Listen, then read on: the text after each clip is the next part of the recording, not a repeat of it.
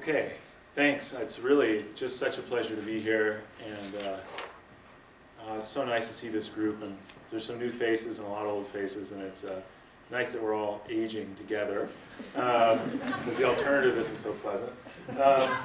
But you know, it seems like coming here, I'm just remembering all these times sitting through the community ecology class I had with Jim, and biogeography, and remembering these great debates, like, is it vicariance or is it dispersal, you know? And, or if you think about, you know, should we do it the Tallahassee Mafia way, or should we do it another way? And, you know, the truth is usually somewhere in the center. And right now, invasion biology is in a bit of a crisis. And the question is, are exotic species evil, and we should kill them all? Or are exotics just species, and sometimes they'll do good things and sometimes they'll do bad things, and there's no predictive power? And the truth is probably somewhere in the middle. But that's what I want to talk to you about today. So I'm going to tell you sort of two vignettes. Both of these should probably be full seminars on their own to really get into the detail, but don't have time to do that. But so as a consequence, I'm going to give you the punchline right now, just in case you zone out for the rest of the talk. So this is the one to pay attention to, okay? So first I'm going to say, are all species created equal? And the answer is no. Origin actually matters, and species probably do vary in their efficiency and their fitness, depending on what part of the world they come from. So that's the first take-home message, and that's work done in collaboration with Jason Fridley. And the second part is work done with my former grad student, Matt Hurd, looking at landscape-level invasion patterns. And exotics and natives often fill up space and occupy abundance and numbers of sites and all those sorts of things in the exact same way that natives do. So sometimes there aren't any apparent differences between natives and exotics. Both of these vignettes that I'm going to talk about build on stuff that I did as a grad student. The first, I'll come back to this in a minute, deals with this issue of the paradox of invasion. And the second actually builds on fieldwork I did as a grad student, so really resurrecting very old stuff. So first, the paradox of invasion. I don't know how many of you went through the rigorous comprehensive exam process here, but there was 3 weeks of writtens and then your oral. You had a week off to like catch up and then have your oral exam. But Jim's written question to me was, well, if natives have evolved in a place and have had a chance to adapt to those conditions, why can exotics invade? Why can they invade and do better than natives? So that's the paradox of invasion. And that actually led to my first publication with Jim, and my first publication total. And I'm still dealing with that question a bit. So anyway, if natives are adapted to their environment, why can exotics invade? And there are a lot of explanations for why exotics do better than natives. Maybe they're missing their enemies. Maybe they're invading an environment that's actually native from the novel from the native's point of view. All sorts of explanations. But what's not out there in the invasion biology literature is a sort of more basic evolutionary explanation. And I think that there are some very good basic evolutionary explanations that make sense in a macroecological sort of framework.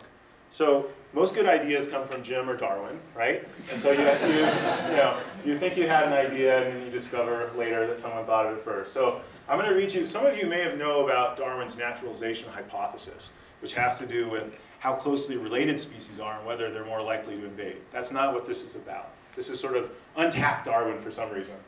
So natural selection acts by competition. It adapts the inhabitants of each country only in relation to the degree of perfection of their associates.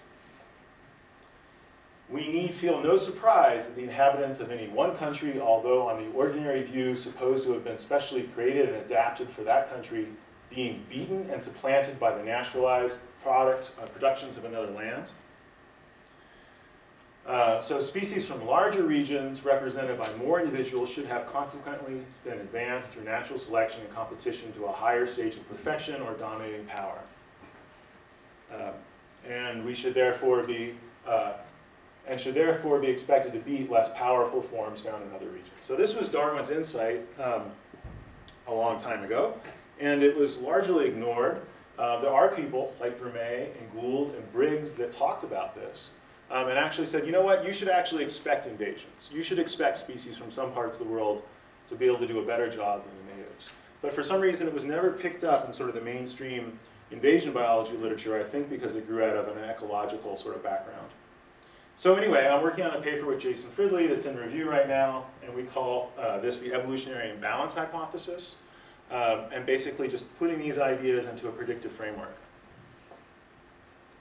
So the way this hypothesis works is it postulates that species invasion potential varies by region of origin, and we suggest, sort of building on Darwin's ideas, that regions that are older, larger, and have more diversity should have produced species with higher absolute fitness. We approximate differences among regions by thinking about the phylogenetic diversity of the families in those regions. So this framework makes some predictions. One is that phylogenetically rich biotas should contribute more invaders to a given region than phylogenetically poor biotas.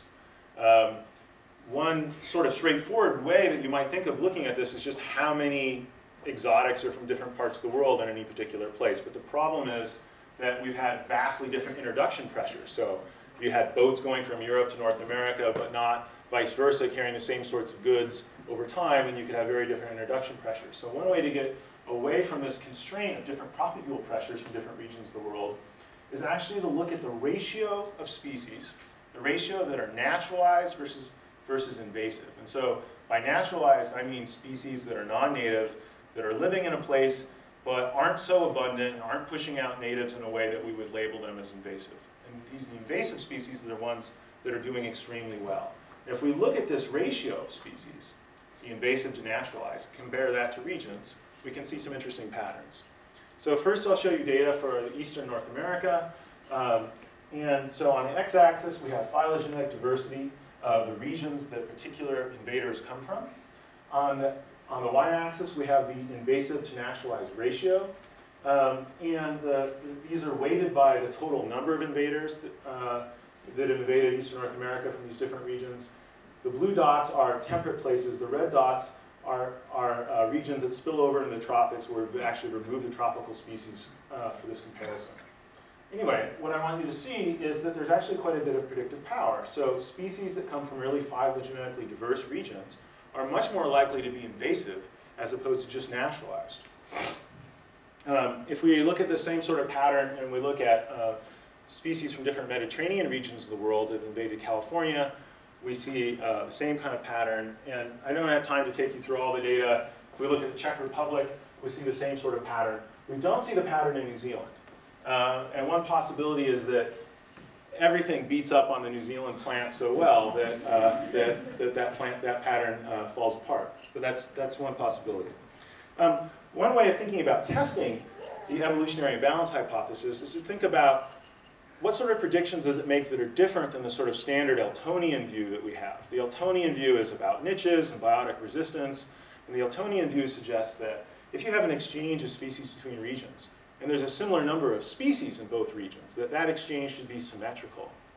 And what the evolutionary imbalance hypothesis suggests is that exchange should be symmetrical if the species are similar in both places, only if the phylogenetic diversities of those two regions aren't very different. And what we actually suggest is if the phylogenetic diversity of one region is more complex than that of another, that there actually should be an asymmetry in the exchange. So one way to look at this is to look at data from canals. There's been a lot of exchanges across canals, and we've got 5 examples that we could go through. I'm going to show you one in the interest of time. But if we look at the marine fishes that have been exchanged across the Suez Canal, going from the very phylogenetically diverse region of the Red Sea, which is connected into the Pacific, versus the Mediterranean Sea, which has been much more isolated, the number of species in the Red Sea and the Mediterranean Sea isn't that different. But what we actually see is this giant asymmetry in the exchange, 3 times larger than, actually 3.5 times larger than we'd expect based purely on the number of species. So there's some interesting implications of the evolutionary imbalance hypothesis. If all species aren't equal, and they do vary in their absolute fitness depending on what region of the world they come from, then invaders may displace and ultimately cause the extinction of native species. So of course that's a concern, nothing new there. The flip side though, is that invaders may increase the functioning of ecosystems and the services they provide. And this is one that gets a lot of conservation biologists upset. It's also one that's backed up by the 2 or 3 meta-analyses that have come out in the last few years. So it turns out that systems that are invaded usually do have higher higher nutrient cycling rates, higher productivity, all those sorts of things. And so this creates a bit of a conundrum from a conservation point of view. What do we do going forward? If we're really concerned about ecosystem services, we may actually want exotics in some cases. On the other hand, we don't want them if we're concerned about conserving biodiversity. So I'll leave you with that thought and go on to my second vignette. So the second question is this landscape level patterns. Are exotics occupying space differently than natives? There are cases like this where the exotics and natives mix together in habitats. And the question is, do the exotics do better than the natives? So, of course, most species are rare in some places and common in others. Within landscapes, the natives and exotics vary in their distribution and abundance. And this is sort of the expectation that people have. Are exotics found in more places and more abundant in those places than natives? I mean, that's sort of the way we think of what something that's invasive should do. It should do something differently than the natives. So this is drawing on my dissertation research where I went down to Chile, and thankfully Pablo was there to help get me set up, and some work I did in California, but also some work that my grad student did more recently looking at strand-lined plant communities in New England. And all three of these systems are disturbed by natural disturbances regularly. All three of these systems have a lot of natives and a lot of exotic species. Just to give you a sense, I had 41 sites in California in coastal sage scrub, and those sites were mostly native dominated. So on average, there were 19 natives and 5 exotics at a site. The xeric slope matorral sites in Chile were about evenly split on average between natives and exotics, and the strand-lined plant communities in New England had slightly more exotics than natives on average. So I'm just going to show you some relationships. The first is a site occupancy relationship. So we just have number of occupied sites, proportion of species, and the empty circles are exotic species, the dark circles are native species.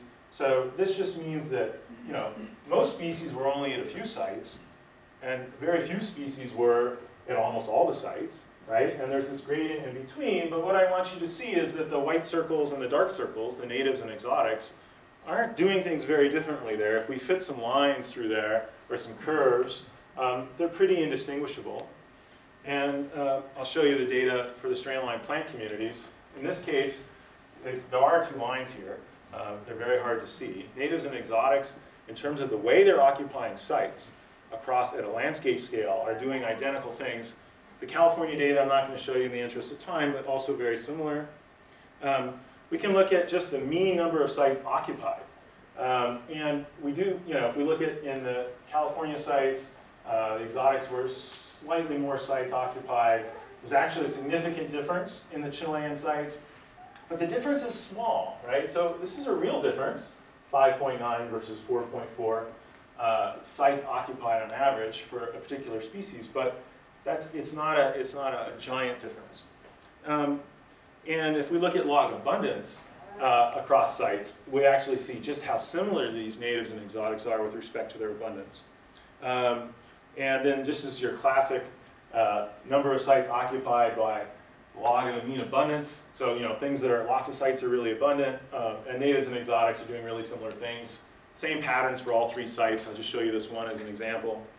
And so just to summarize this part of the talk, site occupancy relationship showed really similar patterns. The mean number of sites occupied was similar. Mean abundance across sites similar. Distribution abundance relationships were similar.